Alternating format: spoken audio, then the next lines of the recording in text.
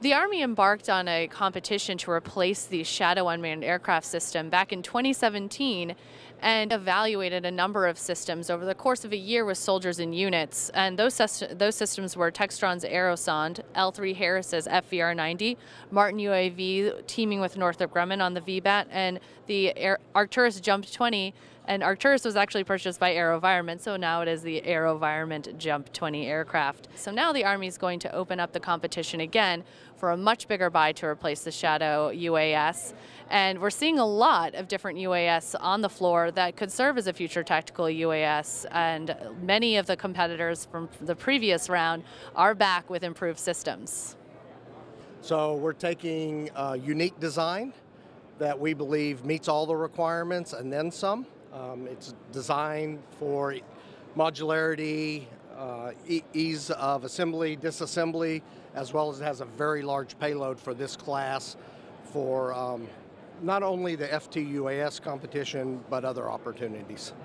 Okay, so when we're looking at a system like this, what stands out in terms of Volanci's design? You know, why did you want to partner with Volanci and ultimately buy Volanci for this system so that you could compete with that for the Army's competition? Yeah, so very unique features with the 8 rotors, the redundancy built in, also with the engine that has auto restart capability. Provides that damage tolerance as well as fault tolerance to complete the mission, plus just the large capacity of payload that this can lift compared to the other competition offerings.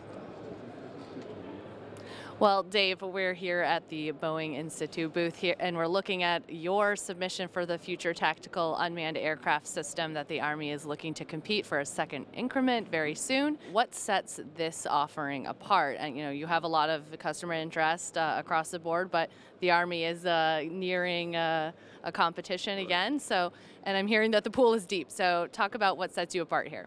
Well, I think what sets us apart, first off,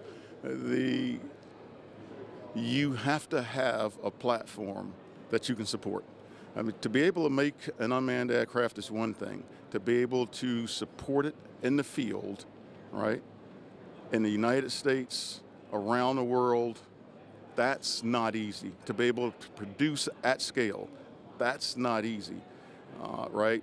To be able to handle multiple payloads easily without huge integration costs, that's not easy. We do that. The idea of operating this in a contested space, that's not easy. Off the shelf, just buying something off the shelf and hoping that it works in a contested environment, we offer all those type things in our solution. So you offered the Aerosonde HQ for the first round of competition with Future Tactical UAS for the Army. What did you learn and how did you adapt it to what you're offering for this one? Sure, so as you mentioned, in the buy, try, and inform phase, we offered and demonstrated our Aerosonde Mark 4.7 hybrid quad. What you see here today is the 4.8 HQ.